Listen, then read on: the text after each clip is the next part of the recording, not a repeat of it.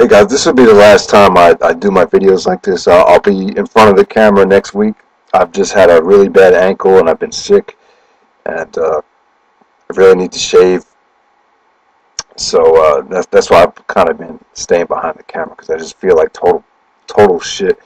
But yeah, let me get down to the review of Round Robin Challenge. I know a lot of people have been requesting this show as well. And if you're a Bryan Danielson fan, this is a must-have show. And this is the retail version of it. So there's a lot of matches that are missing from here. The version from ROHWrestling.com is out of stock, but you should be able to find the show on eBay for definitely under $10. There's no reason why you shouldn't be able to find it for under $10. And Round Robin Challenge. And this is kind of going to be a video response to Big Rat 310's review of it, because there's some things that he mentioned that I want to follow up on. But I'll talk about that at the end of the video. First match from the Round Robin Challenge. Obviously, the Round Robin Challenge featured American Dragon, Bryan Danielson, Christopher Daniels, and Low Key. But the first match from the Round Robin Challenge was American Dragon versus Christopher Daniels. They opened the show up with a bang. This is a very solid match. There's great stuff here. And one thing that I want to say about this match is Christopher Daniels was 30 years old at the time. I don't know. It's not old, but that's pretty much your prime as a wrestler. So he's about 38 right now, and I'd be lying if I said that he wasn't better back then athletically.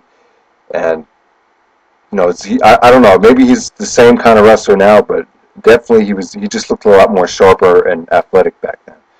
So yeah, but him and Bryan Danielson, they just had a pretty decent match. This is probably the best opening match from 2002. So yeah, we got off to a pretty good start.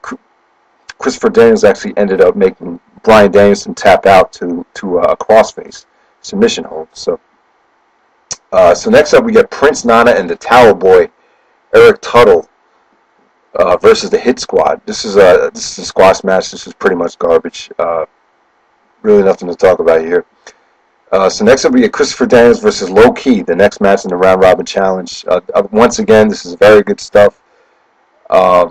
Christopher Daniels pretty much dictated the pace. He pretty much controlled the whole match. And then it started building up. Low Key was kind of selling some injuries, and then Low Key showed some fighting spirit. And eventually he trapped Christopher Daniels in a submission hold. God, I forget what it's called. But yeah, he stretched him out and made Christopher Daniels tap. After the match, Christopher Daniels was kind of bitching how he had to wrestle too close together. So he was upset about that. He thought Ring of Honor screwed him. So next up we get Spanky versus Jay Briscoe. Very good match. Spanky actually got busted open, started bleeding, had a laceration. They're really solid stuff here. Spanky ended up getting the sliced bread to get the pin on Jay Briscoe, and just another solid match. The storyline here was Jay Briscoe went on a losing streak, and then Mark Briscoe was kind of frustrated to keep seeing his brother lose. So this was kind of the start of the Briscoes feud here. Next up we get the SATs versus Divine Storm. All right, the DVD box cover doesn't even have the match right. It's actually SATs versus Divine Storm versus Amazing Red and Bryan XL. So this is a three-way tag match, kind of a lucha-style, lucha rules match. Definitely fun stuff, a little bit sloppy, but just pretty exciting stuff. These three teams worked together on the previous show in elimination singles match, I believe. And yeah, just good stuff. Divine Storm was the first tag team to get eliminated. Then it came down to Amazing Red and SATs.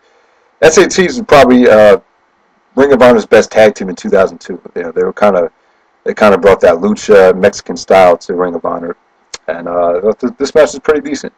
And next up, we get the main event: Low Key versus American Dragon, with Ken Shamrock as a special guest referee. You could see the first half of this match is very MMA influenced. They did a lot of ground and pound mat work. Definitely a throwback, to the ancient Greece style of wrestling. And this had to be very refreshing, because definitely WWF was not putting on stuff like this at the time at all.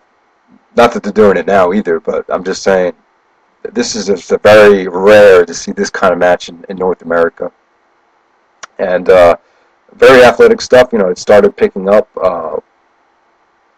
Low-key actually did a counter mutilation, and then Bryan Danielson did a low-key submission, and they started building from there. Bryan Danielson hit a lot of nice suplexes. I think he hit a regal plex. He hit a lot of dragon suplexes. Low-key did a key crusher. Bryan Danielson kicked out, and then Low-key actually did the key crusher off the top rope. That was brutal. It still couldn't put Danielson away. Danielson actually made Low-key pass out to the cattle mutilation with the cattle mutilation submission hold. So yeah, I'm going to say this is 5 stars. This is the best Ring of Honor match from 2002. Definitely. Round Robin Challenge, the first Round Robin Challenge. This is probably, I'm going to say this is the 3rd best Ring of Honor show of 2002 out of the 12 shows that they've had. And I know Bigger Rat 310 has some issues with the show. He was kind of disappointed that there wasn't a clean-cut winner for the Round Robin Challenge. Every guy ended up winning a match. And but, you know, I think with the position that Ring of Honor was in, young company, at this time they only really had 3 main event guys. So I think they wanted to keep everyone looking strong. I don't think they wanted to...